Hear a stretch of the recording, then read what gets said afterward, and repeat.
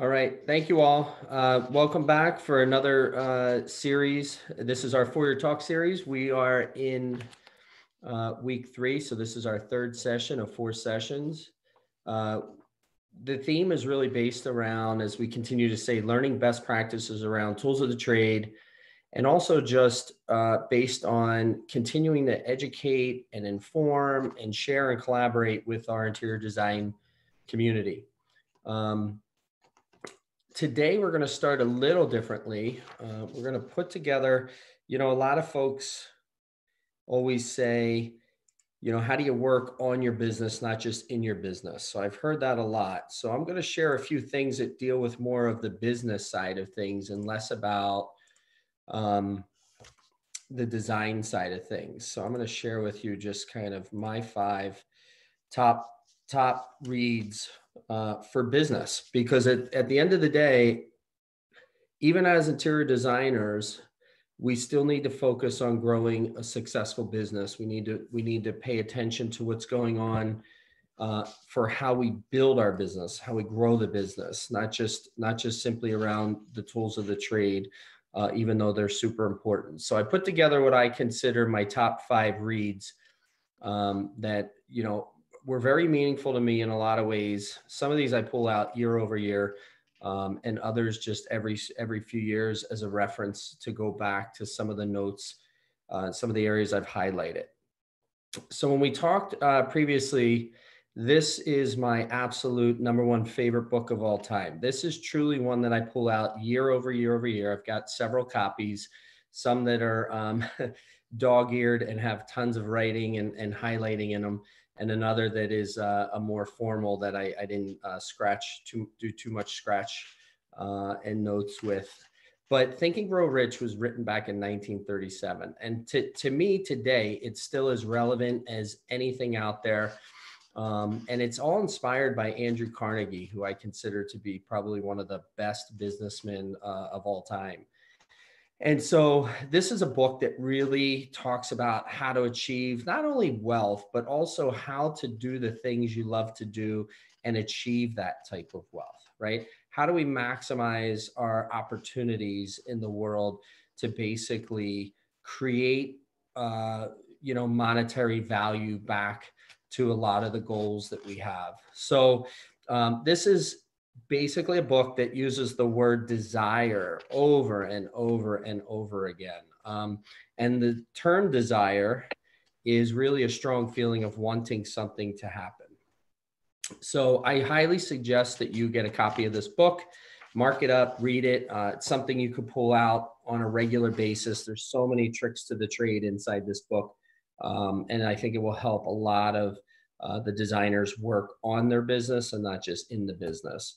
Another book, and I talked about this over the longer 2-day talk, which is The Pursuit of Happiness. I had the opportunity to meet Chris Gardner about 10 years ago at an event and listen to him speak. And the amount of adversity that this man dealt with, both in his personal life growing up and then as his adult life, to get himself back on track after being abandoned by his father, and then to raise his child and be so committed to not only his kid, but just to pursue his dream of making, his life better, his child's life better, going from homeless, living on the streets, to just being a successful stockbroker to eventually owning his multi-million-dollar brokerage firm is just amazing. And it shows that if you put your mind to it, and if you work hard to accomplish the things you want to do and you stay laser focused in that lane,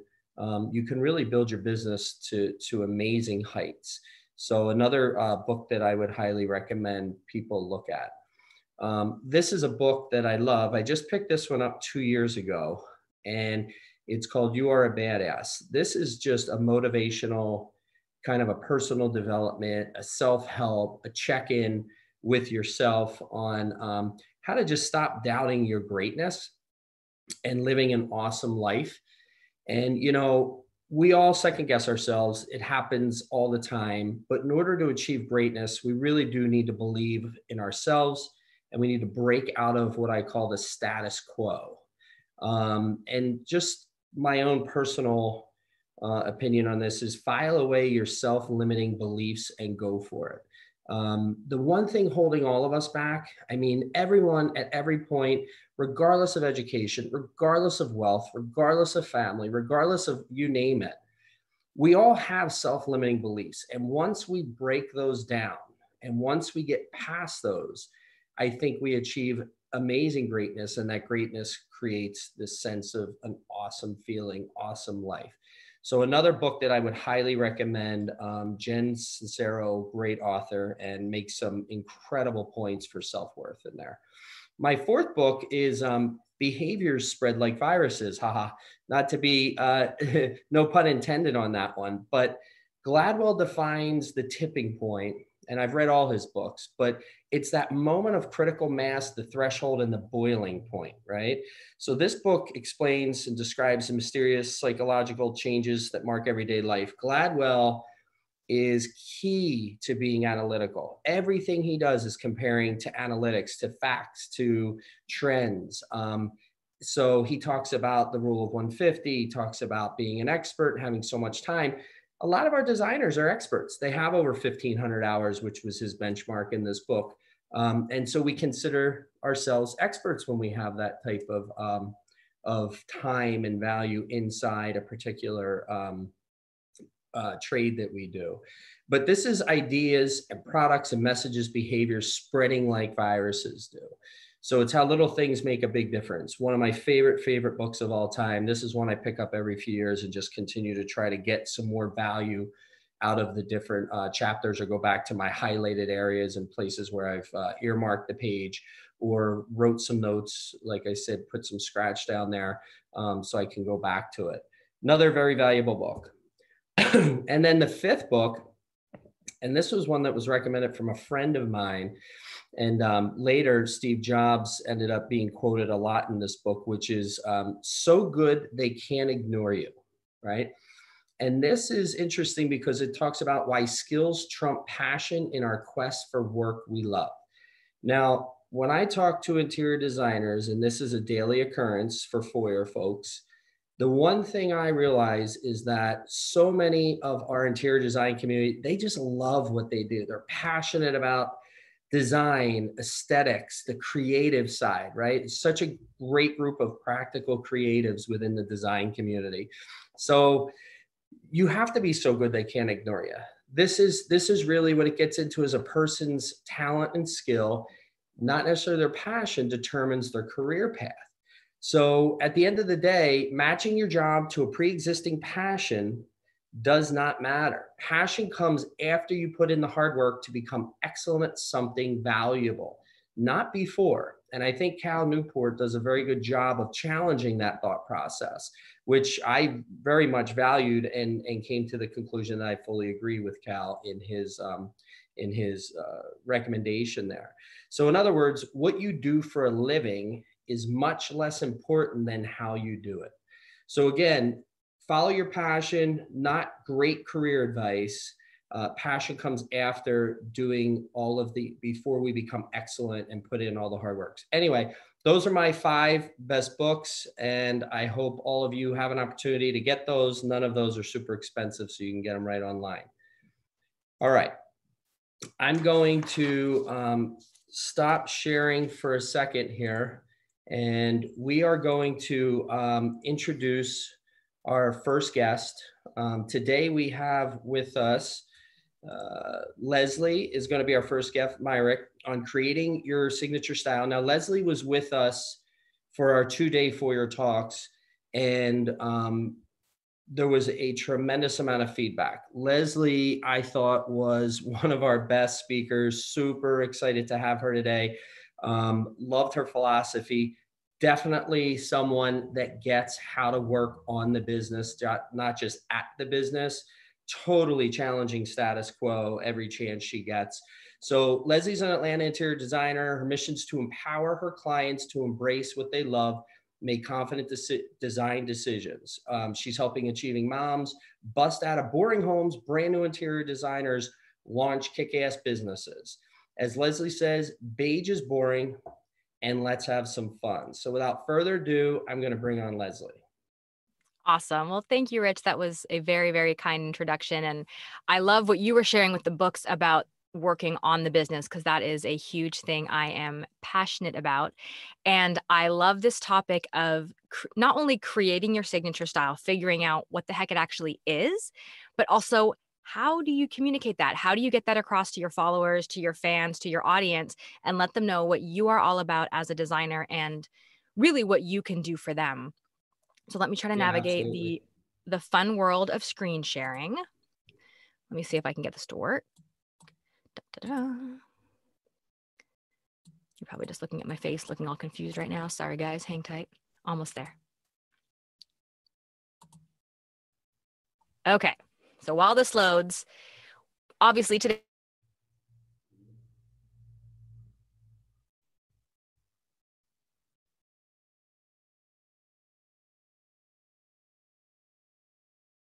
I think, Lesley, can you hear us?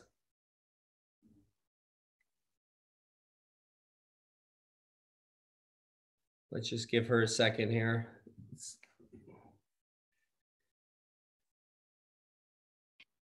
I just want to make sure quickly that you guys can still hear me. Did I drop out there? Something Yeah, go you weird? dropped out. We can see and hear you now. Okay. Let me try again with the screen sharing, because you got to love when All right. this goes south with Zoom. Worked fine yesterday, of course. All right. That's how Hang it always tight. works. I know. Somewhere there's a Okay. presentation here. All right. We Can can, you yeah. guys see that now? Yep. Okay. Awesome. Let's hope this doesn't go away. So let's start with who the heck am I? So as Rich said, I'm an interior designer. I help high achieving moms bust out of boring homes. And I also help brand new designers create kick-ass businesses they love. I have been doing design for 15 years. It's what I always, always, always wanted to be doing, went to school for it, was just, I'm that kid that I think a lot of you were, where you were rearranging your own furniture and decorating your room and kind of tapping into this idea of the value of the spaces that surround us from a very young age. It's something for me that has always been kind of intuitive, and I'm trained in it, but it's also just very, I feel it. I know what I like. I can't always put my finger on it, but that is what I am all about. So like I said, I've been working in design for 15 years. I started my career in Toronto. I'm actually Canadian, and I have since moved to California, Texas, and Georgia. So I have restarted my business 3 times, which is exhausting, but I have learned so much about how to get a business up and running. And that's why I share that with other designers. And a big part of that is knowing what you're about and how do you communicate that to people so they know who the heck you are when you show up in a new space. So that is how I can help you communicate your signature design style. I have always been passionate about branding and business building behind the scenes. And I know from starting over so many times, moving across the country, that it is really important to have that brand and that aesthetic locked down so that you can share it confidently and people know what you're about.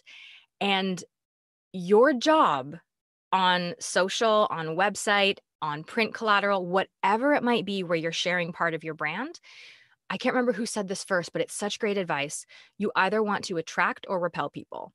It sounds crazy to choose to repel people, but the people you want to attract are your ideal clients, the people that are going to look at you and say, hell yeah, that is the designer I want to hire. And the people you want to turn away are people who will look at you and be like, no, thanks, I'm good. And I can tell you, when I was living in Texas, in Central Texas, fixer upper land, very conservative, I'm the chick with the tattoos and the weird hair, and I was good at repelling people.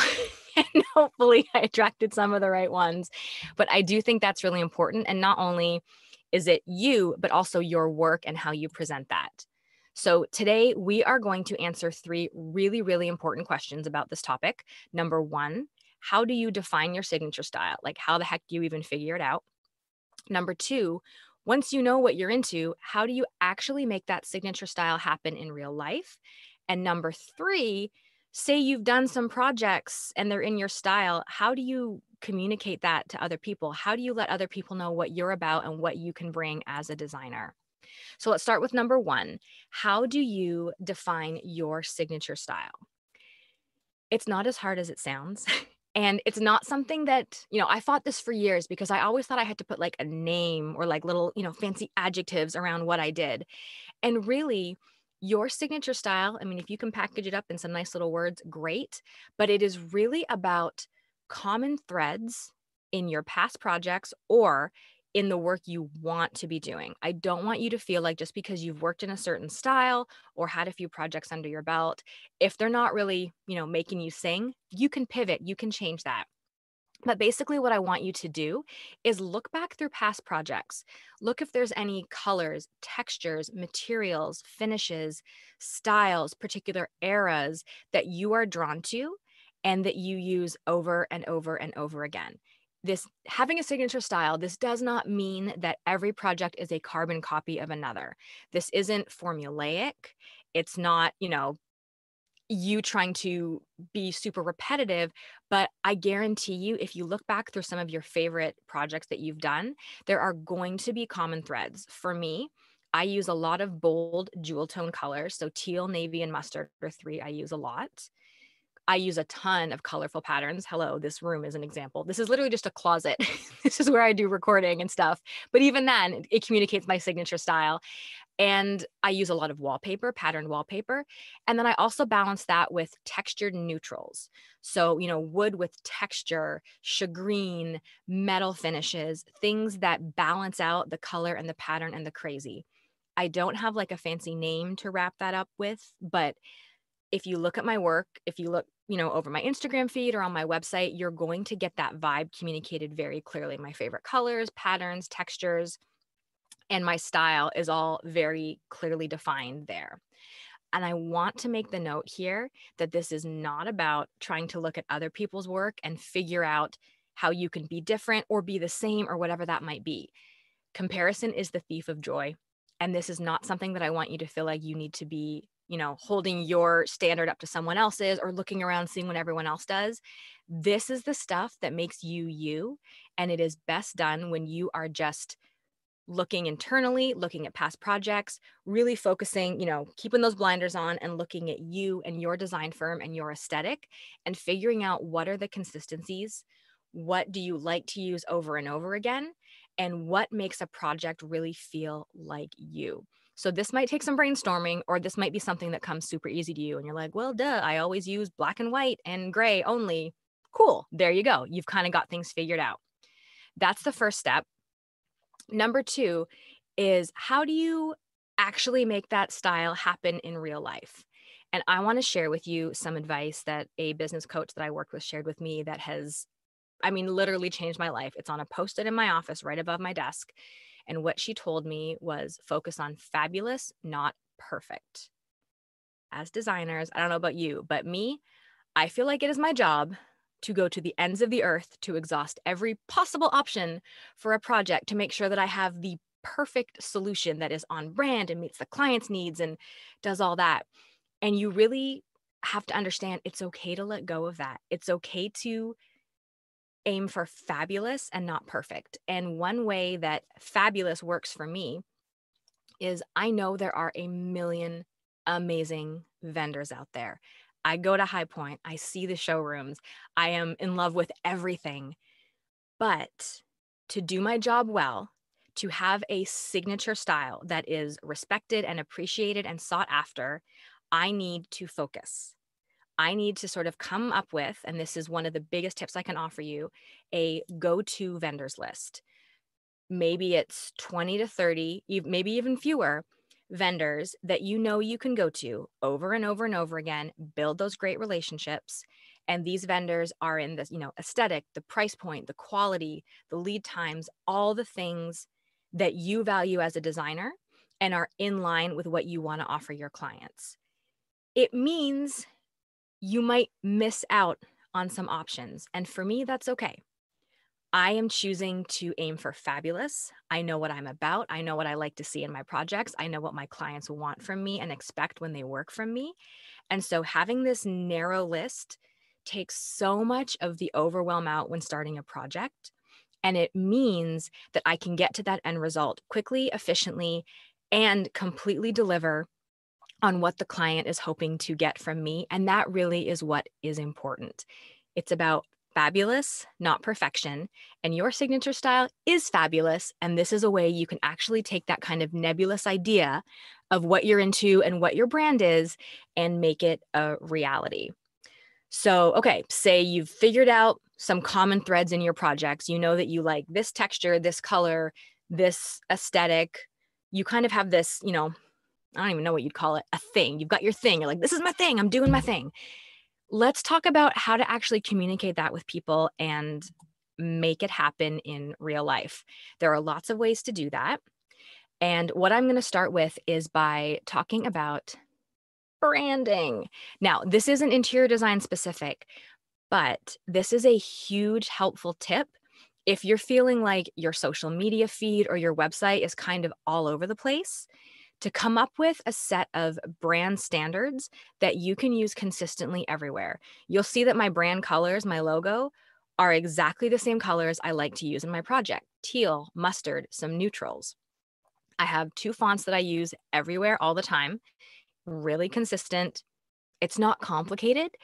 And this just makes sure that no matter what I do and how I present it, when I'm, if I'm adding text on an image, if I'm doing a colored overlay, if there's something that I'm doing that involves sort of the graphic design aspect of communicating my style, it's all going to be within this framework, which is a really helpful starting point. Again, it's about fabulous, not perfect. And this really helps narrow down so you know exactly how to start communicating your style to other people.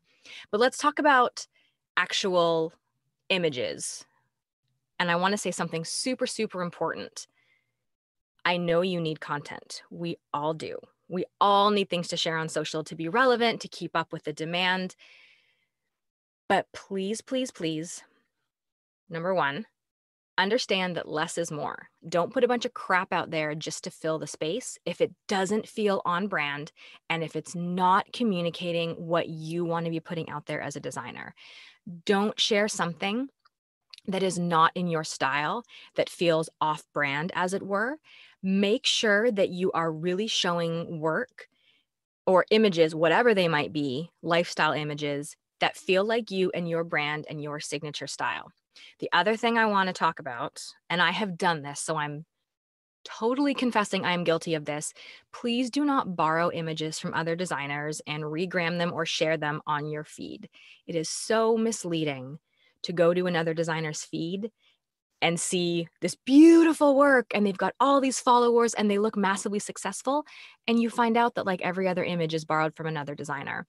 I admit I did this when I first started because I needed more images and I wanted to communicate the look I was going for, but that's not the right way to do it. Please don't do that. There's many, many other ways to create images in your signature style for your unique content. And I'm going to talk about a few ways you can do that. If you don't have any whole home projects yet, or even full room projects yet to share that feel like they're in line with your style, you can, in your own home or a friend's home or wherever looks good to you, just style a vignette. You don't need the whole room. You can do a coffee table. You can do a dresser in a bedroom. You can do a bookshelf. People love bookshelf styling. That goes crazy on the internet. And if you can find a way to do these things that are in your signature style that show the elements, you'll see here deep jewel tones, textured wood, metallics, there's saturated color, no pattern here, but the wall has textured paneling. So this to me feels really in line with my aesthetic, and I would be happy to share this little vignette, even though it's not a full room shot. Another thing you can do is a brand photo shoot. So think of this as making your own stock photography. You can hire a pro and they are worth it. Or honestly, if this is something you need to bootstrap, grab a designer friend and swap, take pictures of each other, and it's going to be really, really helpful. So, maybe in your office, show you working at your desk, laying out some materials. Maybe you want pictures of you out and about at your favorite vendors with backgrounds that sort of show the style of furnishings and decor and lighting and whatever that you want featured.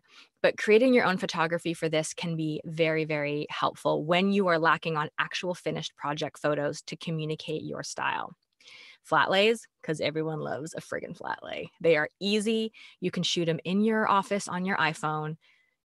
Simple photo editing software. There's so many tips online to do these well and to do these inexpensively.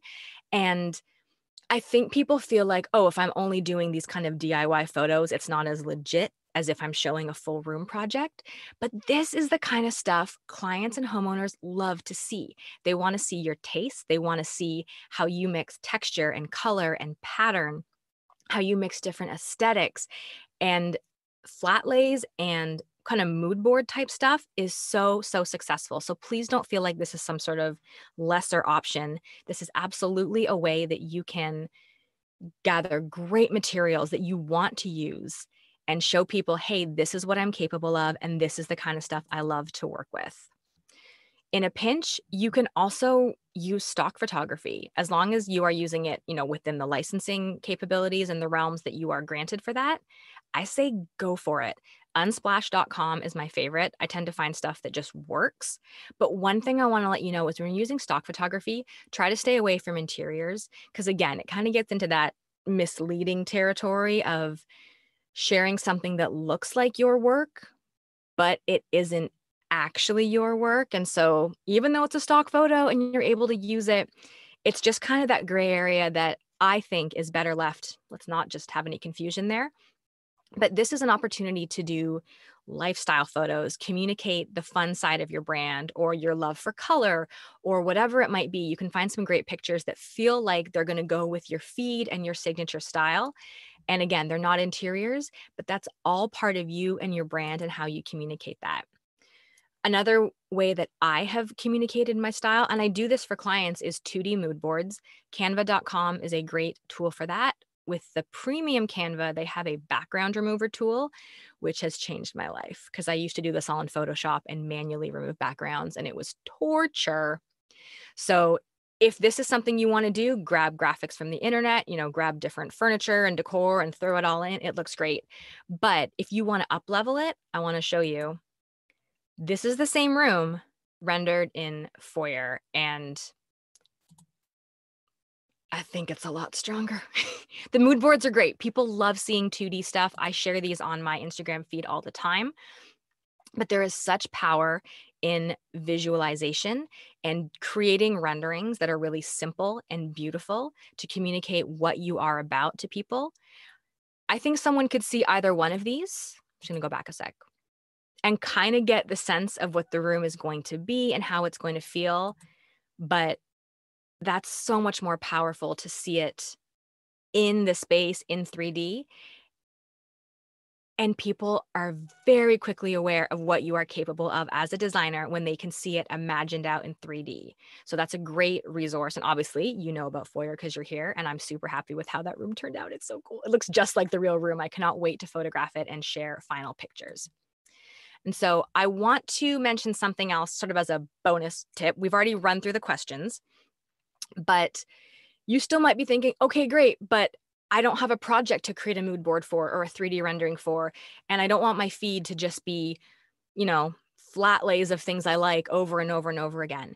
And so one tip I want to offer you, and I have done this before, there is no shame in this game, is create a spec project.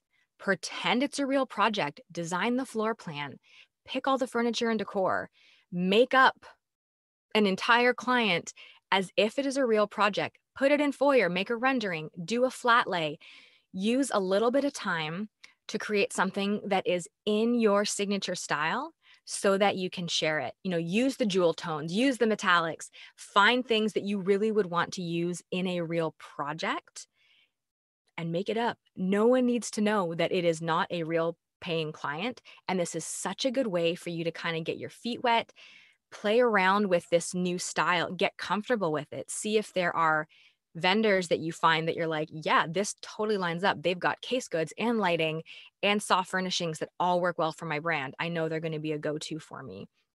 This is an awesome time to just play around and explore. For me, and I'm guessing for a lot of you too, design is really intuitive. And of course, we do understand color and balance and, the elements and principles of design. Like we got that.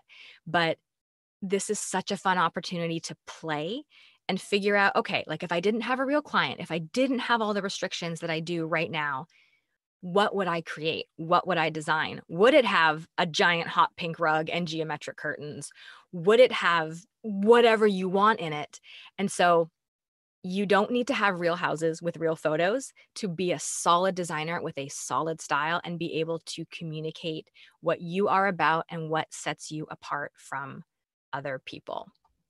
So I know that was a fire hose of information, Anya, but I'm going to let you know I have a few other ways that I can help you with this, with the branding, with communicating, and help you create a kick-ass business you love. I do coach brand new designers who are launching their businesses. We have a 6-month coaching and business document program. It's amazing, and it's such a quick way to go from zero to really hitting the ground running.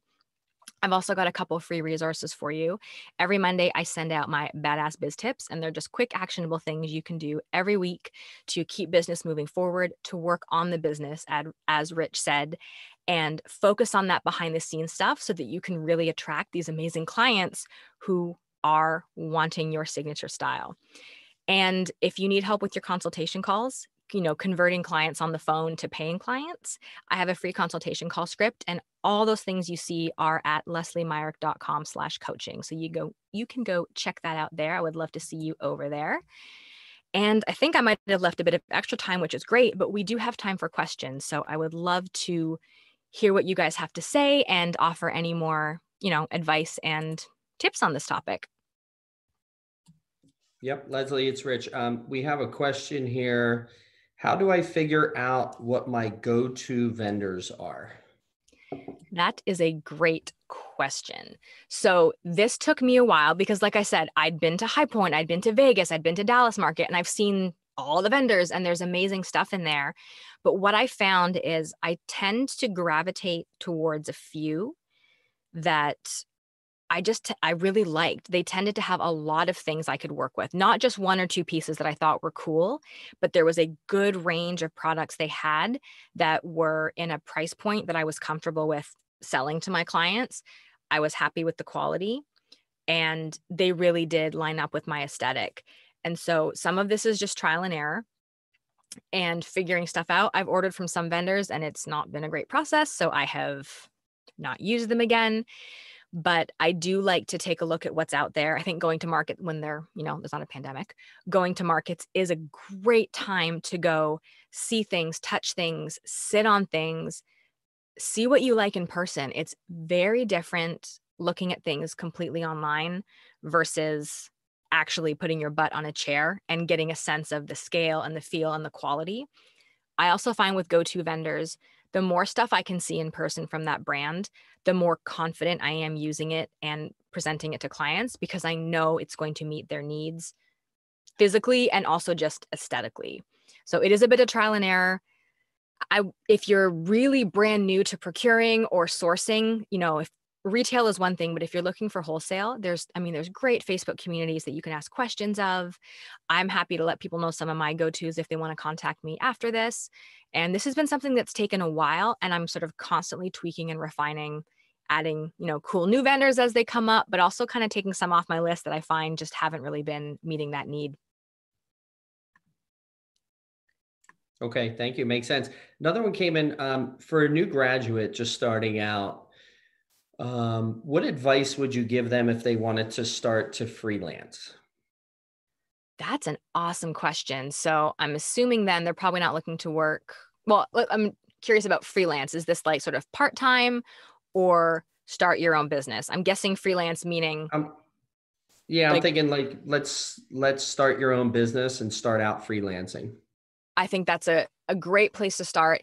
As a designer who's been doing this 15 years, I'm not out of touch, but I'm also not as up to date on, current software. There's certain things out there that just aren't my strength as much from learning software and stuff 15 years ago.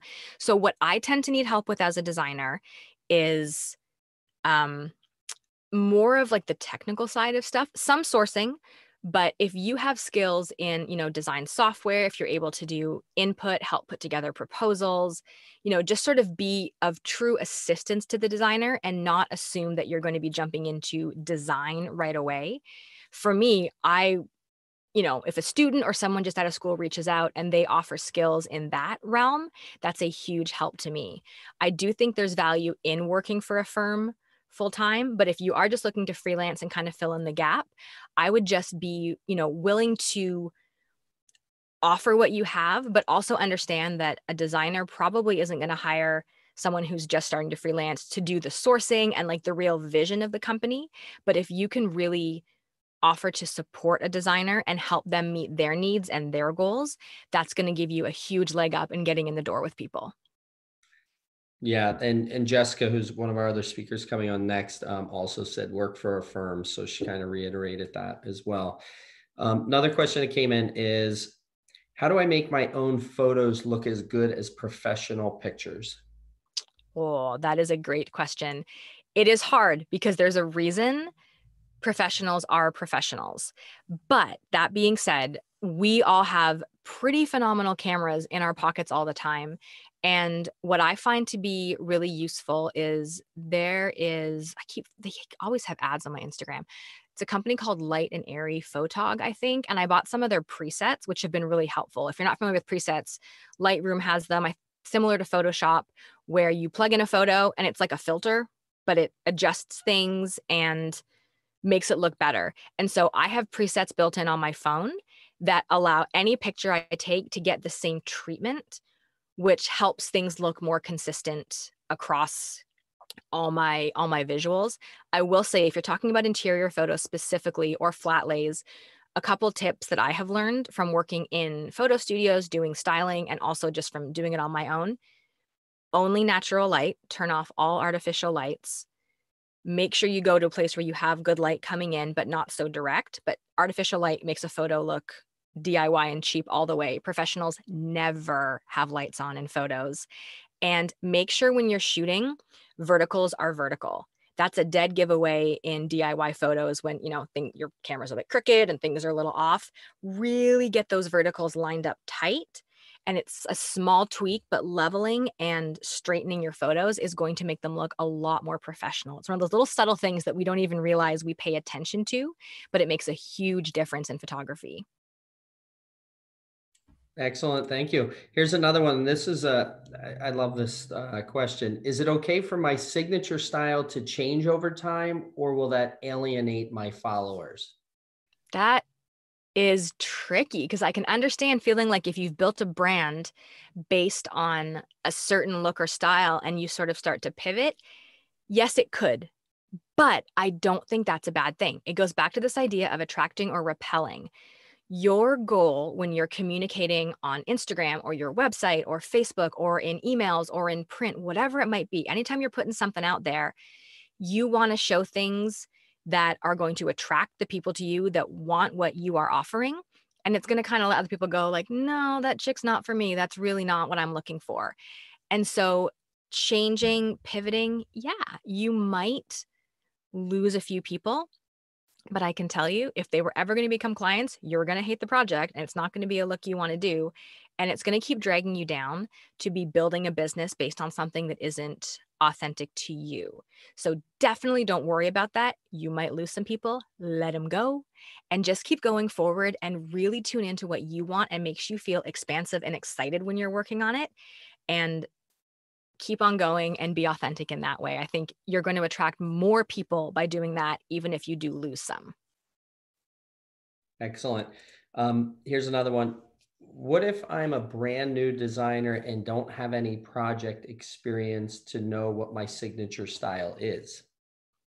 That's a great chance to do a spec project, to make something up, figure out, what city do you want to be working in? What neighborhood are you attracted to?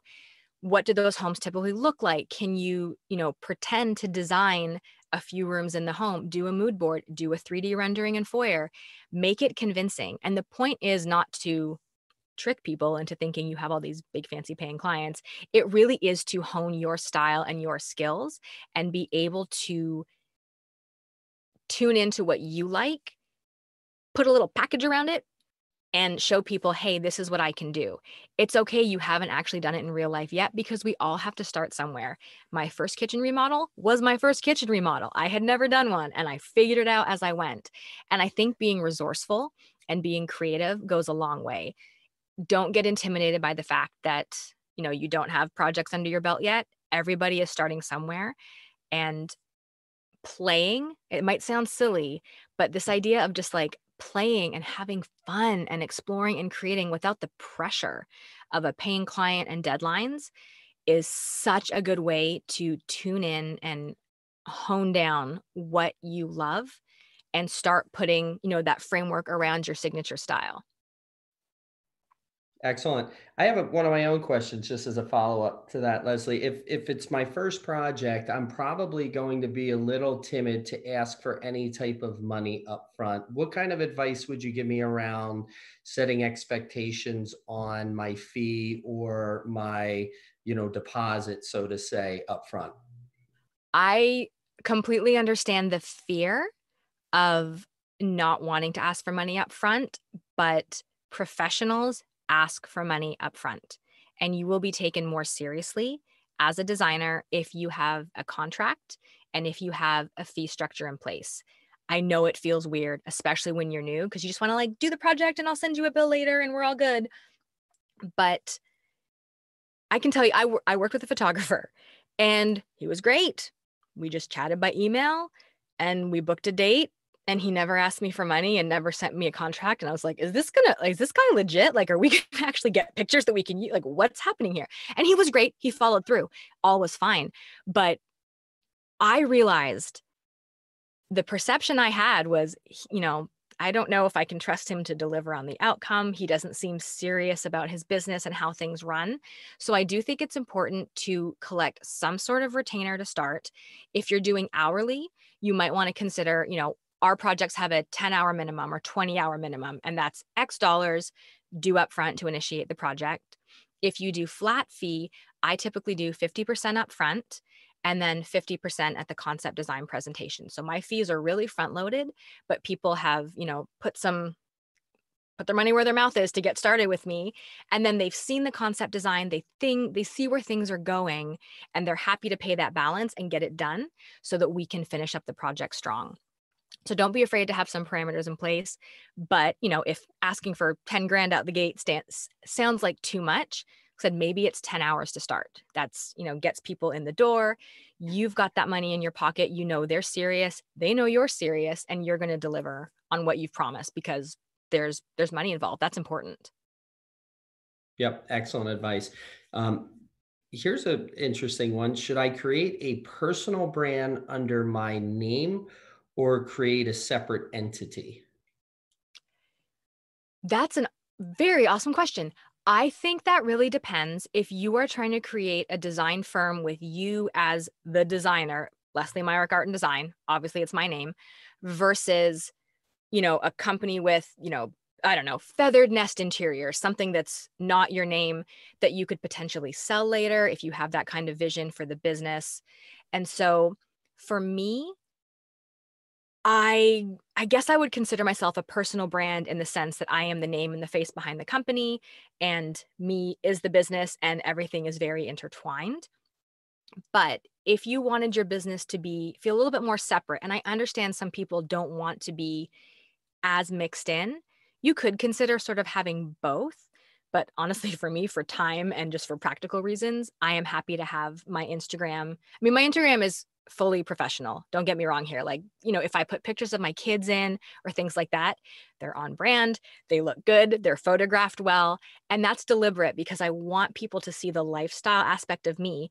I market to high achieving moms. I am also a mom. So I think that works. But it really depends on what you want to communicate and the kind of clients you're trying to attract, whether or not you want to keep you separate from, say, a brand Instagram feed. Yeah, I love that. You've taken your perfect profile prospect and then actually can cater your brand and what you're doing to that. This makes total sense. Yeah. Here's another one that just came in. Do you ever go over budget where they would need to give you more money at the end? Boy, I'd love to take that, but I'm going to let you have it. Okay. I have in the past, and I don't do it that way anymore. So I think I saw Jessica chiming in the chat, and I'm really in agreement with her on this. She mentioned something about 50% upfront, and I said I'm the same way. And so the way we do our process, super high level here, with our design fees, 50% upfront, 50% at the concept design presentation. Then we do the detailed design. At that presentation, they owe us 100% of the cost of goods that we're doing. That's it. there's nothing else. We're not a bank. We're not going to bankroll them while they pay us in cute little deposits. And it sounds scary because I started working in the land of, we only ask for 50% and then we collect 25 and 25. And then it meant that sometimes invoices came in and we didn't have the cash to cover it. And so like if you go to, I don't know, the grocery store, you're not going to get to pay 50% now and 25% in a week. Like, no, whatever goods we sell, here's your proposal. 100% is due for us to initiate the orders. We include shipping on that. We include white glove. There should not be, and I use air quotes, obviously, over budget. That being said, if the client changes the scope, if they add something, if something changes, there certainly could be, you've spec'd something, it was in stock, you go to order it, it's out of stock, you have to reselect, and it's $1,000 more. There could be sort of an outlier like that, but generally there is not over budget at the end. And that has come from years of getting burned with this. So I say this out of love, is that I've switched to this because it makes such a difference in the outcome of the project and the relationship you have with that client and how the process goes. If you can really be upfront with the money, front load it, and then they're so thrilled at the end because there's not outstanding invoices and nickel and diming and those little piddly things that just kind of sour the end of a really beautiful experience. Yeah, perfect. That was great advice. Spot on. And we have a couple more minutes. So I just want to throw this one out there. When clients get a little too involved and start designing and get involved in the design process themselves, how do you handle that situation? Oh my goodness. Yeah, that's real. Okay. Something that I have come to accept over the past couple years working with a business coach, I've worked with several and they're all so valuable for what they've taught me. But one thing this coach taught me was we as designers have to let go of the outcome. And that's hard because all of us are like, do the project, full service, install, style, photograph, boom, we're killing it. But ultimately, it's their house and their money. And you can't strong arm them to not buy some dumb piece of art they saw at a flea market they fell in love with. So the communication I have with my clients at the beginning is, we have a plan. We're working with a certain vision. We're honoring your budget. Like, we got this. But if you find something you absolutely love or want to include, bring it to our attention and we'll work with it. We just need to know. I think it's when clients throw a wrench in when you've done the whole design plan and they're like, oh, by the way, we bought this sofa on sale. And you're like, that doesn't make any sense with my whole design plan. So it is tricky. And there are some clients that you can gently guide them back to sanity. But ultimately, I have done plenty of projects that aren't photographed because it's their home and they've gone rogue and it's sometimes a fight not worth having. So that's where something like Foyr or mood boards or whatever other visuals can fill the gap. Even if you don't get a project photo at the end of everything, it's okay. Because as long as you've gotten paid well for your time, for your expertise, and you've delivered what you promised to the client and they're happy, that's ultimately more important than the photo. So sometimes you just kind of have to let it go. It's frustrating, I know, because I've been there. But you can't strong arm somebody into doing it your way. It's their house. All right. Excellent. That's perfect. That takes us right to the 250. We did a great job of fitting in a whole bunch of content in that 40 minutes. So awesome work. We had a lot of good stuff through the chat. I think I got to everybody's questions. I hope I did. I was trying to filter them through the Q&A as well as the chat, but great plethora of information, Lesley, as usual. So thank you so much. My pleasure, Rich. Thank you for having me. This has been such a pleasure. Excellent. Have a good day. You too. All right. Our next guest here, I'm going to introduce her, Jessica Archeval. Now, Jessica has been very active in the chat today with some really good tips and speaking her opinion, which mirrors a lot of what Lesley was saying. So we can see two top designers with very, very similar feedback to our group, which is great to see the consistency there. Jessica's going to talk to us about creating a winning design process for luxury projects. So Jessica is the owner of her own turnkey boutique design studio where she specializes in high-end residential and commercial interiors. So with that, we are going to bring Jessica on with us.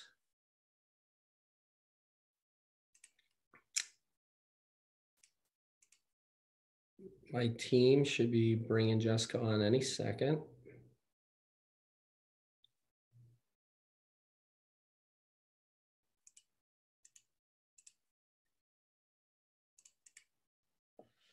All right, give us just a few seconds here while we get Jessica situated.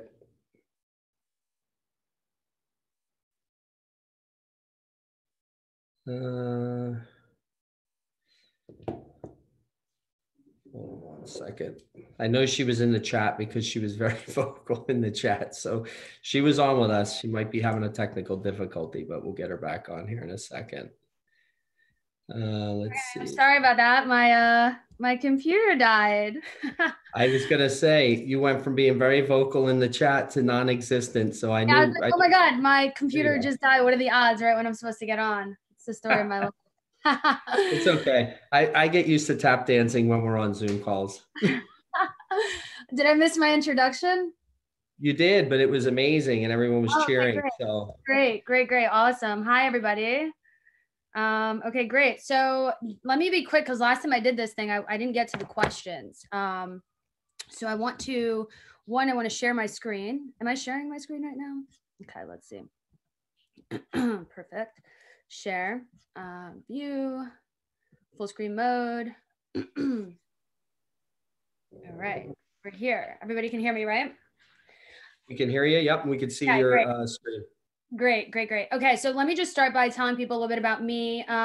So I've gone the traditional route in the sense that I've, studied, I went to college. I then went to work for a firm. I know there was talk about it. I wrote some notes. There was talk about, getting out of college and starting your own business. I disagree with doing that. I think that would be it'd be a disadvantage to you as a designer because you're starting your brand and you have no experience. You don't know how to run a business. You don't know how long things take, how much they cost. You don't have any networks, you don't have any vendors, and you could potentially cause damage to your business and your brand by taking on clients without having that credential, that experience. And eventually, one, it could discourage you. You may not make the progress you want to make. So I'm fully suggesting for you to work for somebody who's been doing it, gain your knowledge, understand, go through the motions. Like everybody, I just being like a millennial, I have just a very traditional old school perspective on things. A lot of people just want like instant gratification. They just like want to wake up one day and say, I'm going to be a designer. Let me be successful. That's great. If you want to manifest that, good luck. But at the end of the day, you have to have substance, you have to have knowledge, and you have to go through the proper channels in order to be efficient, be able to talk your talk. So that's one. Another thing I want to piggyback on is, unlike certain people, like, you want to have a brand and you want to have an image. For me, I personally enjoy being a chameleon. I like to be the brand. And that just goes back to me in corporate. So I worked for one of the top 100 firms in the country. And I basically was running their design department, and I worked for a lot of high-end brands. And so I was used to branding and working with these high-end brands, and you have to become them. You have to, when I'm working for Coach, I'm Coach. When I'm working for, Valentino, when I'm working with Rag and Bone and Kate Spade, you become that brand. That's what makes you different, is you have to be able to like morph. You can't just be one thing, because one thing gets boring. You got to be multiple things. You got to be able to embody the brand. And so that was what was most fun about working at the firm that I worked at, is that we worked with all of these different retailers. So I got to understand their philosophies. I got to, understand their brands and make sure that we're embodying the brand when we design for them, when we design their fixtures. And that's what makes it fun, because I think that when you work for one thing and you do one thing too long, you start to get very bored. So it makes it a little bit more exciting when you start to say like, okay, I'm this now. So for instance, like I've worked on So one of my projects was Trump Plaza. So you can imagine that that's like a different caliber than me doing Nail Lounge, which is another one of my clients. So it's fun to kind of hop around and be able to show the versatility as a creative. So don't like subject yourself to one look and one aesthetic. Like, you know, marinate, go do different things, get excited about different things, and also push your envelope and you know, start to really dive into different aesthetics and different designs. So what I'm going to be doing is I'm going to kind of take it way back and go to the beginning of when I decided that designing is branding, is concept, that all of these things are cohesive. Because a lot of the times we would work with some brands who had like a brand development and they'd have a package and then they'd come to us and say, design a store, you know, design our store, this is our brand. And then there were other ones that came with like a logo and said like, this is our logo, we want to open up a retail location, this is what we sell and this is our logo, can you design a store for us? So now me coming up with this idea of a creative, like, okay, who the hell are these people? What are they selling? Where are they from? You know, who makes the brand? So I did a brand called Walk Whole. They're in Short Hills. It's a bra company and they're out of Japan. And they're usually were in like retail stores like Macy's and stuff like that. So now they're going to build their first brick and mortar. And I had the luxury to be able to design their store. So we had to like really meet the team and understand who they were, where the product came from, and then create this brand based on like, here are our bras and this was what we sell. So we really had like nothing, and we had a logo that was basically their name. So that's the fun part about creating branding, and that's what I'm going to go into right now. I'm going to go into like not just being so surface level. Like I feel like nowadays, like anybody can make something look beautiful, but like, what does it do for you? Like, what kind of emotion does it give you? Like, does it move you? Like, that's what you want to do. How abstract is it? Like, what elements are you bringing in on a design level that's speaking back to the brand? So I just gave 5 keys. I think the first thing you want to do is connect with your client. Hold on, let me move this up here. You want to connect with your client and you want to understand their needs. I mean, that's like base level stuff. Like, okay, what do you guys need? And like, who the hell am I working with type of thing? Like, you need to understand your client, because that's how you're going to be able to like vibe with them. Like, if you don't have a really good connection, you guys aren't communicating well, and you're like, you know, just kind of like really stiff about it, it's going to be an awkward process. Set the tone as the designer, because they're hiring you. So be firm in who you are. You know, be aggressive, set the tone, let them know like, this is how the show goes and this is how it goes when I run it. And it's just what it is. And be confident, because they're going to see your energy and be like, all right, this girl's like, you know, she has really good energy. She's cool. She knows what she's talking about. And then you make it fun. And that's when you make decisions. The second thing I want to talk about is connect with the community and the local culture. Anytime I go on a job site, I'm like looking around, like what's going on, what kind of restaurants are here, what kind of people are here, what are our views like, how are the people, how are you guys functioning? I bring in like local designers from, you know, artists from the area. Like I like to do local flair kind of stuff. I like to bring in community, because again, now you're bringing substance into your design. You're enabling a certain behavior and culture to happen. Create a brand story. Like I literally could brand anything. Like I can just take this cup and be like, all right, this is the brand. And I'll just create this whole story based on this cup. And people will be like, this is a great brand that you got. I don't even know who makes this cup, but that's not the point. The point is looking outside of like what you can visually see. Once you create the brand and the story, and I'm going to show you guys a project I did, which is like the first project I did in corporate that I started to combine branding and design. And then from there, when I went off to start my own business, I just kept that caliber across the board. So you create a brand and you create a brand story, right? And then from there, the key is to personify the brand. I love this word, personification. So what that means is like giving like a feeling, a visual to something that's really like not a physical thing. So when you personify the brand, you're bringing in like language, brand messaging, you know, materials, art, you know, it just goes down to all of even the abstract elements that you start to put the brand together. And I'll show you guys that when I pull up the presentation. And then customize the design and make it unique, make it an experience, like really do cool stuff that people don't do so that they remember you, so that people in the building or wherever you're designing, I do more commercial work. So, you know, less residential, but even residential, I'm like throwing in neon signs. Like I have one client who always says like, it's not love you always, love you infinity to her daughters. And so I was like, this is so cool. Like in their playroom, I was like, we're doing a neon sign that says love you infinity. And so they see it when they walk in, the girls are around it. So it's like really a cool, intimate connection, like for the family, but it's also something she tells her girls every single day. So that emotion, like when she made this space for them, we made it really fun. And then we put that little moment that like connects them with their mom. Like they'll always, you know, their mom tells them that every single day, like love you infinity, love you infinity. So that's what I'm talking about when we talk about bringing branding and elements and having the design give emotion back. So that was like that's a cute story. Shout out Griggs. Okay, so let me show you guys, I want to show you guys this presentation. So let me go all the way to the top. I'm keeping the company that I work for and the company that we collabed with on here. Let me just get this into full screen display. Oh, that's why. Close. View. Full screen mode. Okay, so just the background. It was really cool. I didn't know Lesley was from Canada, so howdy. So Spirit Leaf is a brand out in Canada. They're a dispensary. And so this guy comes to our firm. He sold watches and he's like, I think the cannabis industry is going to be super great. I want to open up a dispensary, but I don't want to do any kind of dispensary. I want to be the first person to franchise a dispensary, which means people bought into this concept that I created. I'm going to go through it with you guys. 250 franchisee owners, and they just span right across Canada and they're freaking killing it. They take on awesome locations. So look them up.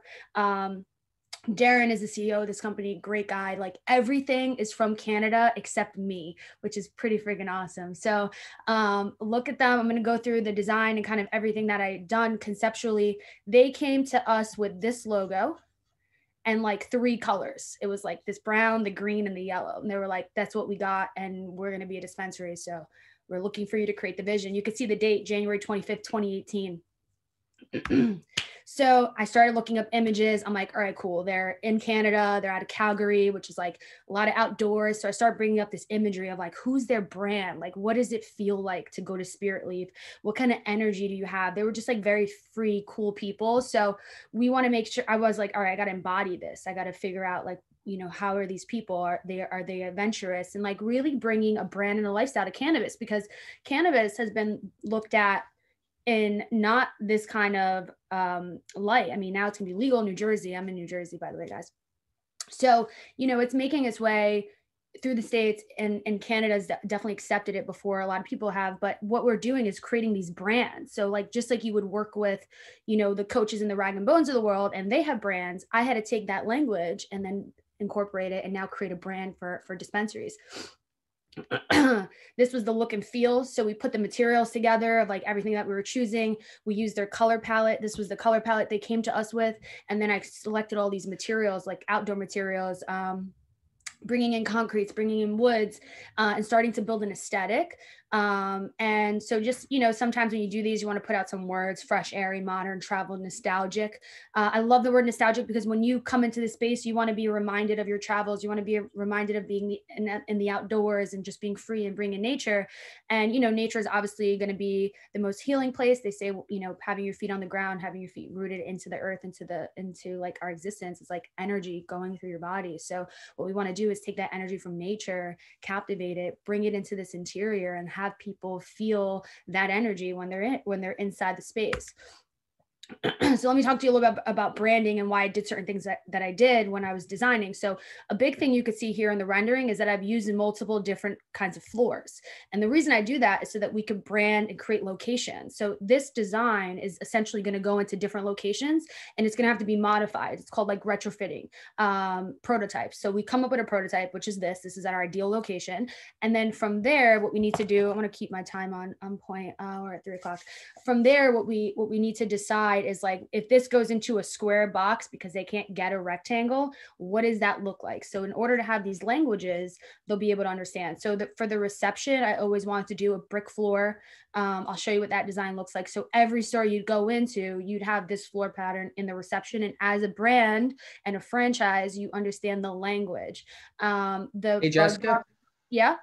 Are you still on the concept design and the Sprint Leaf main page with January 25th? No, I'm switching. Are you not seeing anything? No, it stood still. Could you just stop screen sharing for, oh, there it is. Can you Decorative scroll down? RCP. Yeah, now we can see it. Oh, you guys didn't see anything I was talking about? Just for the past, like maybe minute and a half. Have you seen this slide? No. Oh man, so that's why it doesn't make any sense. Sorry about that. Good thing you chimed in. All right, I'm gonna roll that back really quick. Okay. So this was the imagery I put together to start building the brand. I was talking about like what do these people look like? What do they feel like? What's the energy, nature, traveling? So that's how I started because I'm like, this brand has nothing. So I sent a ton of photos and then I sent my Q ones here. And they loved it. And then from there, I went on to pick materials, like what am I going to pick that's going to, embody the brand, etc. So that's where this slide comes in. You guys can see this: awaken your inner spirit, nostalgic, travel, modern, fresh air. This is a color palette, and then all of the materials that we selected. Yes. This is the floor plan I was talking about, how the flooring is dictating different parts. This is branding within the design, branding within like the prototype. So creating these different areas. And so that way it can be transformed into any kind of space, which when you do like branding on a commercial level, most of these people are going to start to open multiple locations. So they need like a design Bible that they can stay by and understand and keep moving forward so that you have brand cohesiveness through across the board. Again, these are examples of just my packaging in general. I do the same thing at my business here. It's all been pretty cohesive. Lighting, what are the decorative lighting, where their locations at? And then here, I love to do this. I love to render elevations. I feel like it gives you the vibe of the space. You're able to understand conceptually, just where things are, what they look like, the materials, and then it helps with the branding. So you could see I've thrown in some brand images in here. I brought in some brand messaging. So good times are here. That's like one of the things they said. So that's what I'm talking about when you bring in brand and then you personify the brand, is you take these abstract ideas and start to bring them into the interior. And this could be done on any commercial level. It doesn't have to be necessarily a dispensary. Creating wayfinding. So this was one of my favorite. Can you see my mouse? Yeah, I don't know where the chat is, but Yes. this moment right here, it was one of my favorite moments. So they had given us a package of how they came across building their logo. So this is actually the transformation that the logo went through before it became Spirit Leaf.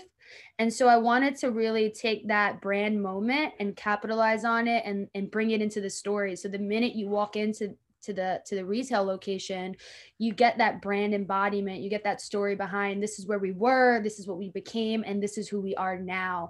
And so it has a very powerful meaning to the people of the brand, to the community, and to obviously the franchisee owners as well. We have brand awareness. The minute you come in, you see the brand, you understand it, you feel it. That's what makes a really impactful design. And that's what I'm trying to get, past, is being more than just surface level beauty, taking those elements and really starting to, capitalize on what the brand is. Here are some elevations. Again, this helps you realize what the sectors are, how things are broken up. We, just doing the wayfinding like this on any kind of design, it helps, putting the little labels. Again, this is the checkout area, the design, it's all in elevation, the logos, materials that we used. Same here. So because of the regulations, we aren't able to have straight up views from the street, which means if people are walking past this dispensary, they can't physically see inside. So what we created with this really cool graphic logo. So when you're in the space, you see these really cool views. And when you're outside, you'll see the scenic view, but you can't see inside. And when you're inside, you can see outside, but when you're outside, you can't see inside. But this is the image you would see. So using graphics, using vinyls, transparencies, that's all really good for one, branding, for creating environments. And they're also really cool because you can change them out. They're not that expensive. So you can create different moods in different environments. And that's what we want to do for here. I wanted to create flexibility for them. So that's that.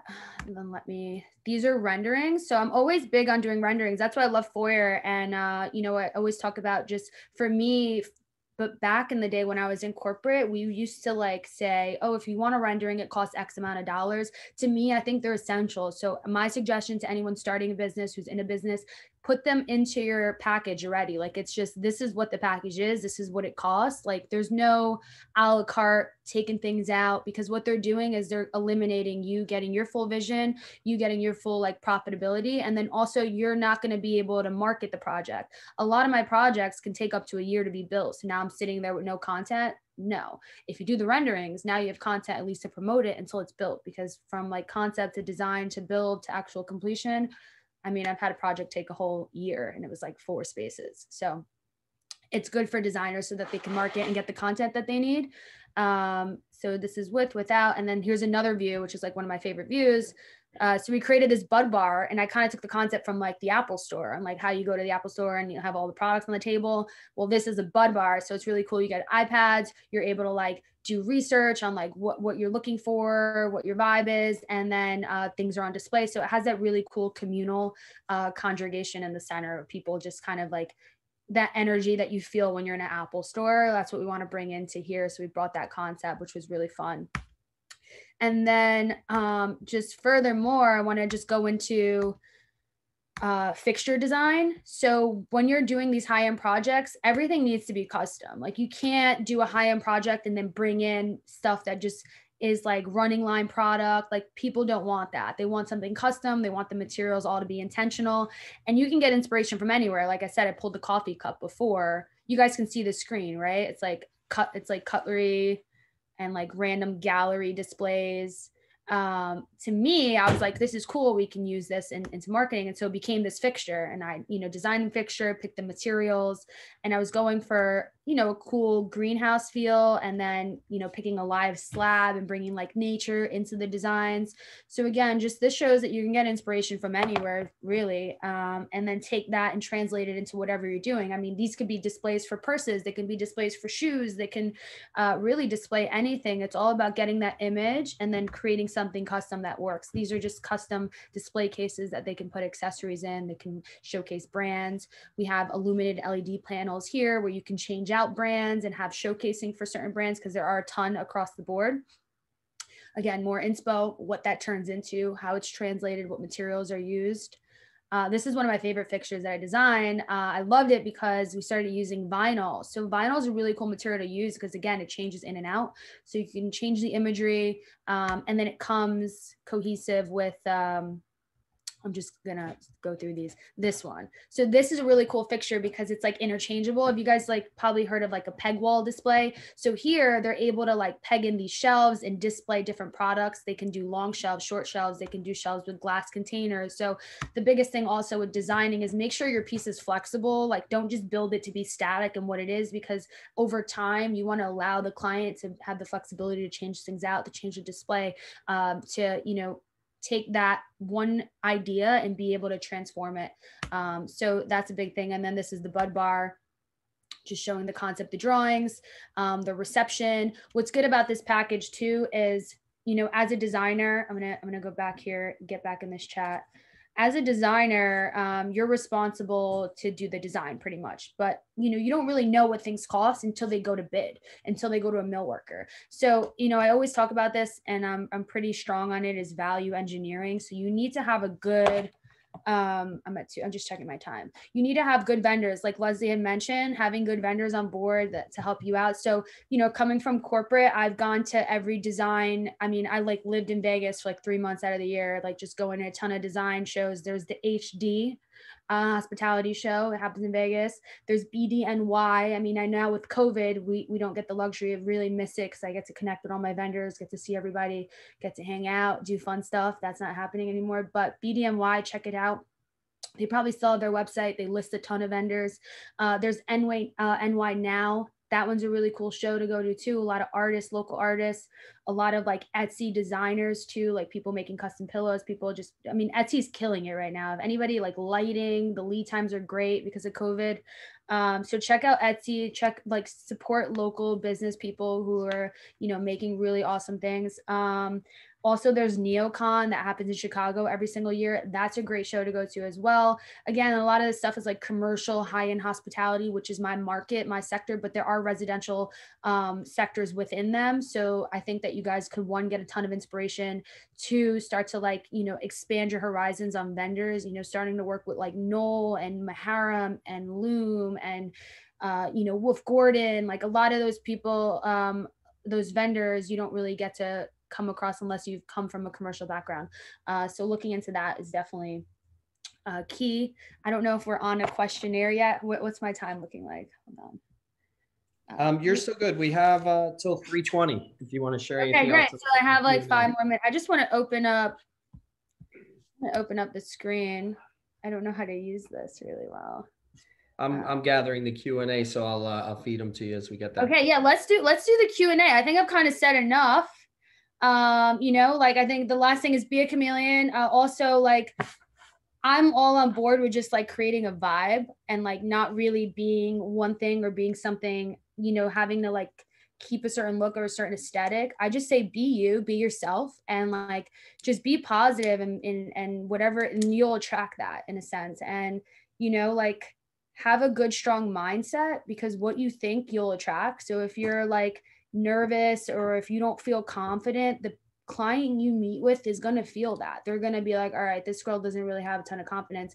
We're going to write a check to her right now. So, you know, make sure you talk your talk and you talk about what you've worked on and be confident, because that's essentially going to set the tone. Your energy, your vibe, and your mindset are like key.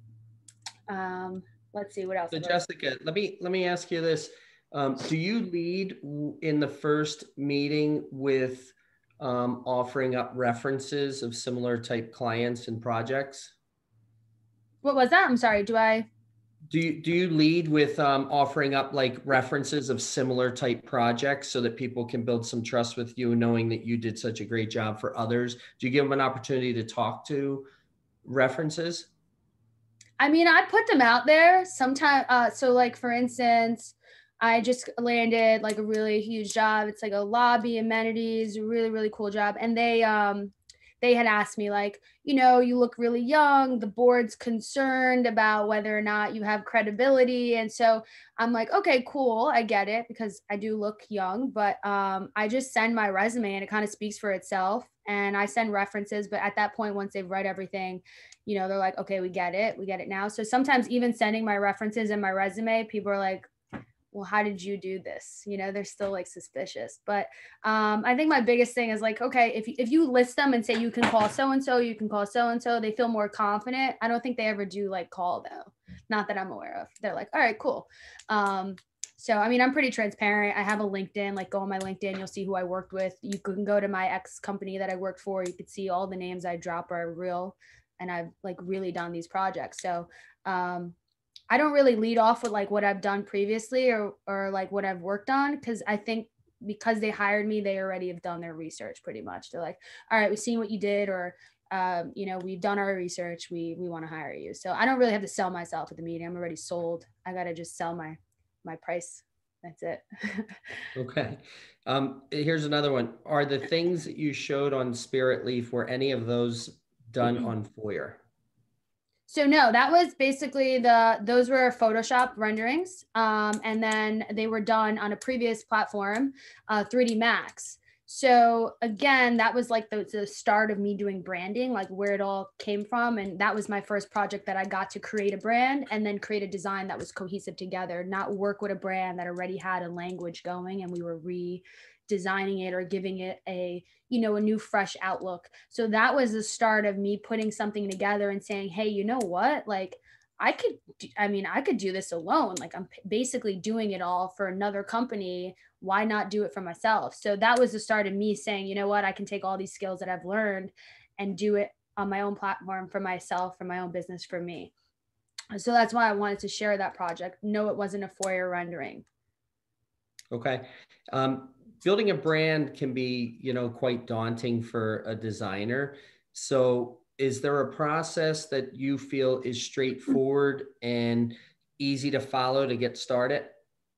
Sure. I'm trying to find this, the chat. Is this like, I would say be yourself. Like I also left corporate because I felt like there were so many regulations on like what you could say, what you could post, what you could do. Like everything was just so like scheduled and just boring, and as a creative, like really depressing. So I'll say if you're starting your own business and you're alone, just be yourself, do what makes you happy, you know, like just function the way that you need to function. Like if you need to work at 7 o'clock at night till midnight or 3 in the morning, like do whatever works for you, but like be happy, live your life, and like that energy will be translated into your work. You know, like just be yourself, and yourself is your brand. That's who I am. I've created a brand lifestyle for JLA, and it's me. Like it's my energy, it's my vibe, but I take that energy and transform it into these different designs, these different brands, these different interpretations. Like I don't think any project looks like the last. I can become whoever I need to become for that specific client. Yep. Your the screen just got stuck. So if you could just restart the screen on the 5 keys to winning a design process. Oh yeah, sure. That way it'll just give you a background while we're going through Q&A. Yeah, no problem. So now I'm going to have you multitask. I'm going to ask you another question. Okay, great. Can you see Do it? you have, yeah, we see it. Yep. Perfect. Thank you. Do you have a process going into a client? Meaning like when you're doing the needs analysis up front, do you have like a process you follow each time that's cookie cutter, or is each of them like custom? They're all custom. I think it all just depends on the energy like that I get. I mean, I get really lucky and I get some really awesome clients, like, but they're all different. So for me, my like process is like, let me learn who I'm working with. And then from there, like, I know this sounds crazy, but like you catch a vibe with them, then you like understand what they like, you talk to them, you know, you could feel them out. And then you can also just feel out the space. I don't know if it's like an intuitive sixth sense for me, but like, I know, like, I feel like, all right, I know exactly what you guys need. And then I just execute really from there. So it's just like intuitive for me. I don't know. I just, once I meet them and I see the space, I already like visually know what I want to do. And then I just execute and they trust the vision. You know, they rarely, the only time I get kickback is like on pricing, and that's it. And sometimes, and then I value engineer that. That's what I was saying. Like knowing material is key. Like you can go from hardwood floors to engineered floors to vinyl floors. You know, like there's a process. There's even like 3 levels of vinyl flooring. There's like really high end with etching and maybe only 6 patterns so they don't repeat itself all the time. And then there's this like flat vinyl that you glue down. There's the clip system, and then there's like the really crappy like 86 cents a square foot like vinyl. So you know, you know the spectrum, you can figure out where you need to be. And then, you know, just value engineer. You go from real wood to a wood veneer to a wood laminate. You know, you can take those scales down. And now wood laminates, I mean, they look great. They look pretty nice. So just understanding that value engineering process, you're able to still get the look and the aesthetic and not so much the price point of getting the higher end stuff. Although I like the higher end stuff. That's my preference. We all do. Yeah. That's what we work so hard for. Here's another one from the Foyr team. So pulling off, you know, the kind of high-end retail and commercial that you focus on is really not like an easy task, right? That's somebody that's got the experience and the confidence to go after those type of deals. Do you have any tips on how you manage the multitasking that goes on within those accounts?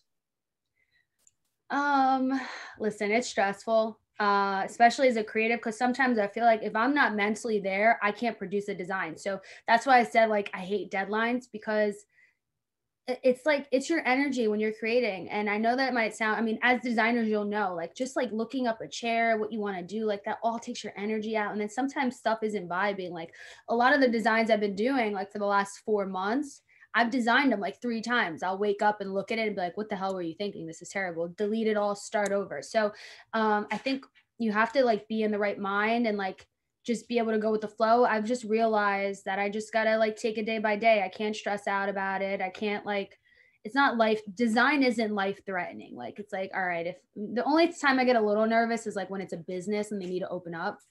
But even so, I like to do like my project management, because when I'm in construction, that's when I can make changes, make adjustments. You start to feel the space, you see it come together. So I always allow for creative freedom during construction phase. That's what I call it. I'm like, this is the concept, this is the design. And sometimes you can see my renderings and then see the project in real life and then go, okay, she's changed a few things. Like the idea and the concept's still there, but when it like manifests into like what it's supposed to be, there's changes. So I like to just say, this is the concept, this is the design. Then we go into construction and I do creative freedom. Okay, perfect. Real quick, someone asked, could you show a Foyr rendering? Like, could you pull one up that you've done? Oh yeah, I'll show, sure. Let's just pull up Instagram. We've done a ton of Foyr renderings. And then what I do is I take my Foyr renderings and I bring them into like Photoshop sometimes. But now that you guys have that capability, it makes it a lot easier. So this was the most recent one that we've done. Very simple. Can you see, you can see my screen, right? Let's see. We could see your mouse. Yep, moving around. We're still Okay, on the great. 5 keys to winning design. Oh, maybe I just have to change what screen is sharing. Yeah. Okay. Perfect. Now we're good. There you go. Correct. So this is a Foyr rendering that we just put out. Some of these renderings. So I had like so many projects going on board like at once. So we tend to like kind of go back and forth on what renderings we're supplying. This was a Foyr rendering that we did in your program. This is also a Foyr rendering. So, I mean, they look great. They portray what we need them to portray. I did some really cool ones. These are all Foyr. This is a beach house in Connecticut. So this was really cool. And then you could see like what it looked like before. And then Foyr rendering. This kitchen rendering at the pool house. I think I did this in like 40 minutes on Foyr, like the night before it was due. So it's pretty awesome to be like, wow, I can do this really quick. Because when I'm working with like farming out my renderings, these guys are like in Mexico, they're in China. So there's like a huge, I mean, you could see this is like a high paid rendering that I've purchased from one of my companies that I work with. You could see the quality is like pretty much there, but this takes like a week to get together. I'm like marking it up and like making sure they're doing stuff the right way, as opposed to like, this is Foyr right here. And it's like instant. I could see it. I could preview it. Like I don't got to go through language barriers or time zone changes. So it's a lot more efficient for me. This was my first Foyr rendering I did. This is where I was like introduced to you guys the first time. What was that, May 12th? I like downloaded the program and I did this rendering and it was pretty quick. And I was like, wow, this program is pretty awesome. So that was my first Foyr rendering, was this baby. And so just to talk about Foyr, you know, coming from, I went to the New York School of Interior Design in Manhattan. We're #1 in the nation for interior design and architecture. So we are interior architects and designers. We're not decorators. So we take that term very offensive. What I will say is that we had to learn every program. So we learned Revit. You know, we had the struggle because, I mean, I've been in this business for 10 plus years now. What the industry was. I mean, like, I really think we should work together and try to get this put into the accredited, you know, program for interior design, because when I went to school, I mean, I made all my money like building models for people because nobody knew how to use the programs. I just picked it up very easily. So I was able to build them custom things that they needed for their projects. But, you know, there was Revit, and Revit is like very boxy. It's very like commercial. You know, it doesn't have a lot of like flair or really cool models. And then there's SketchUp. SketchUp is really cool because it has this SketchUp library, typically like kind of similar to what Foyr has, like this library of like cool furniture and like styling. So I used to go into AutoCAD, build a plan, bring it into Revit, build the exterior, the building, any kind of stairs that I had, any kind of like architectural walls. Then I would export it from Revit and go into SketchUp, then bring in all the furniture, all the lighting, render it. This was my process back in college. I used every program for its strengths. Then I would render it. And then after that, bring it into Photoshop and start to add things that I couldn't add. So it went through this entire elongated process. And at the end of the day, I mean, it looked okay, but it still looked like a rendering. These days, these renderings look like photographs. Like some people are like, wait, is that real or is that a rendering? So I'm like, it's rendering. But now they just look so realistic. So, you know, it's good for marketing. And there's not that many. I do a Foyr rendering and it goes right into Photoshop and then it goes on to the client and into the page. So there's only 2 steps. Back in the day, we had a struggle. So it has like 7 steps. So yeah, I think Foyr is awesome for people who don't understand computer programs. First of all, they're so expensive too. You guys are so affordable. You're accessible and you're just like user friendly. I mean, amazing thing you guys are doing. I wish I had you in college. It's been a lot easier. We hear that quite a bit, and we're actually in several design colleges now as an accredited software tool sitting. Oh, are you? That's awesome. Congratulations. Yeah, so we're making strides there for sure. Yeah. We have one more question here, and I just want to bring this up because this one actually is really good. So I totally understand, as I'm the same to you as being open to design styles. However, would you represent that on your social platforms with people that really don't know you? Is that confusing for them, do you think? As I have different designs based on my past clients, I'd love to post them, but I don't want to confuse my audience. What are your thoughts to sharing multiple styles on social? So I don't plan my social media feed. I just like post, and people are like, oh, your feed looks so good. And I'm like, I don't even plan it. Like, I just post it. So I would say just like, you might post something and like bring in a new client. Like, I don't think showing versatility as a designer is ever gonna push people away. Like, if you do, you're just pushing the right people away, because you don't need people that have tunnel vision. You don't need people who are closed-minded. You need open-minded people to say, listen, I do many things, and that's going to give you the opportunity to enter those sectors. So if you don't show that work, unless you can talk about it, like, you're not going to ever get that work. So I would say show everything, because someone might, like, for instance, I had this client right here, this is Griggs. She had seen a job I posted at when I did Trump Plaza. And again, like, I say that, and some people are like, oh, and then some people are like, wow, great, we need that level of like luxury in our project. So that can be a hit or it can be a miss. Either way, it doesn't matter to me. It's all about look at the work and look what was done. So she had seen that job and said, oh, I love the fireplace you did, the book match. And then, that's how I was hired. So for some people, they'll look at the details. For some others, they're looking at the aesthetic. So it doesn't really matter what the project is or who the project's for. That, like, some people like, oh, I really just like there was one client that I had posted this, and they were like, oh, I love the black and white. I love that you did black trim. I want to work with you, like, just off of black trim. Like, so some people will just really attract the most like minuscule thing of like, oh, she used the color green. I really love green. I want to work with this girl. So don't ever be afraid. I say, put out all your work. As long as it's like your work, put it out always. I wouldn't say look a certain way, because who the hell cares, right? Just be you. Yep. Love it. All right. Perfect. We appreciate it, Jessica. Appreciate you joining us today as well. Awesome. Thank you for having me. And I have some questions here. How do I answer these? Are these going to stay up here? I think they were sent to me personally. I'm not sure. I think we went through all of them. I think there might be two that we didn't really get to there. Okay, great. We have access to the video. So Artie and Zoe are keeping track of a lot of this too. So we'll make sure we do all follow-ups. Perfect. Awesome. Well, thank you for having me, and have a great weekend. Yeah. Thank you for being here. Coming in. All right. Take care, guys. Thank you. Thanks. Just a few things to wrap up. So a couple ways to win prizes. If you're following us on Instagram, you'll see that we're already awarding multiple $100 cash transfers each week to different folks that are getting Top Buzz Creator on social media. So again, just share about the event, use the hashtag Foyr Talks Neo, and submit your buzz on social there just by tagging us.